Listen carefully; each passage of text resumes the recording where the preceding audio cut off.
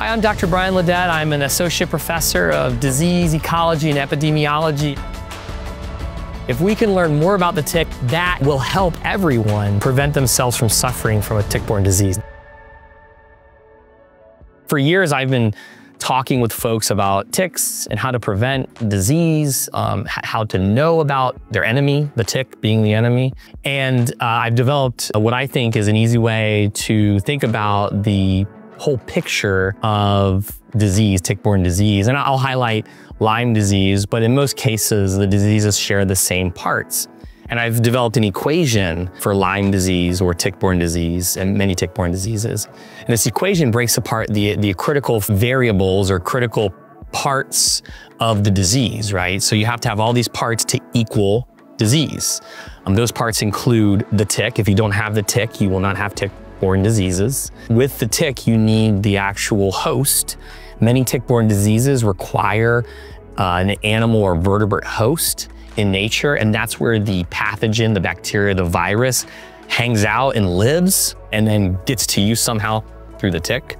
Then you need the pathogen, the virus, the bacteria, the protozoan. If you don't have that, you can have ticks, but they're not transmitting anything. You can have hosts. And then you can have the tick, the host, the bacteria, but without humans, you don't have disease. All humans could be eliminated from this planet, and the causative agent of Lyme disease, Borrelia burgdorferi, would still be out there circulating between hosts and ticks. It just wouldn't be a concern to humans. So with the tick, the host, or the reservoir animal, the vertebrate reservoir, the bacteria or pathogen, and humans, all those potentially produce disease. So when we're thinking about tackling or eliminating the disease part of that equation, it's taking apart each of the subcomponents or variables that add up to disease. And if we can do that through one or multiple of those variables, we have a better chance at reducing or eliminating disease in humans.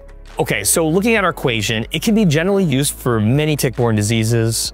Often when we think about tick-borne diseases, we focus on Lyme because it is the most common tick-borne disease in North America. So let's look at that equation and break apart each of those variables that potentially lead to the disease. The first variable is the tick, right? With Lyme disease, not all ticks spread Lyme disease. However, ticks can spread multiple diseases. So insert the tick of the day there, and we can talk about what disease they spread and the components they spread. When it comes to Lyme disease, we're mainly speaking about the black-legged tick or the deer tick. So that's part of that equation there. The next part of the equation is the reservoir host. Now that differs from humans. Humans are not reservoir hosts. And why are we not reservoir hosts? Well, think about this. How many ticks do you have feeding on you at one point in time?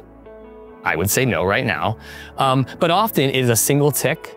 And the likelihood that that tick is gonna bite you when you have Lyme disease, pick up the pathogen, drop off somewhere where it can then change into the next life stage, the nymph, the adult, and then find another human or host is not gonna happen. We're often considered dead-end hosts. When that tick gets on you, that tick's not gonna survive another day. But in nature, reservoir hosts are these small animals or vertebrates, medium-sized animals or vertebrates when we talk about Lyme disease, that have a lot of ticks feeding on them all times of the year, become infected and carry that infection for their life or a period of time where they can reinfect other ticks, other non-infected ticks, because not all ticks carry disease out there. And those disease rates can range, right? There's some diseases in nature that are very rare. Less than 1% of ticks are carrying the pathogen. There are more common diseases in nature like Lyme disease where in some areas, 3/4 of the ticks can be carrying that pathogen. And that's all determined by these small animals. With Lyme disease, we think mainly about the white-footed mouse or chipmunks. Birds as well can be reservoirs. And they're basically the vending machine for the tick-borne disease, right? You've got the ticks feeding on the vending machine, picking up whatever that vending machine has, and then taking that and giving it to somebody else. Moving across that equation, you got the pathogen. Remember with Lyme disease, it is a bacterial spirochete. It's a very unique spirochete. I don't want to go into depth about how unique it is because it would bore most people. But when we think about other tick-borne diseases, that pathogen can differ, right? The Borrelia spirochete's a bacteria. That differs from viruses. That differs from protozoans. That differs from worms. I don't know if you know, but some ticks can transmit worms to people and other organisms. And then we go on to the humans. The humans are the last part of that equation. You've got the tick, the reservoir, the pathogen, and humans. Now, humans are a really unique creature, as we all know. And it's not just humans being there, but it's what humans are doing that are part of that equation. So you can go a little more in depth. Think about a human being that lives in a high rise in the middle of a city that never sees green space. They're not gonna really have increased risk for disease. So the likelihood that they're gonna get disease is very low versus a human that loves camping, loves hiking, loves outdoors. So behavior plays a part of that equation. It's not just humans being there, but it's also the behavior of the human that leads to that disease status at the end of that equation.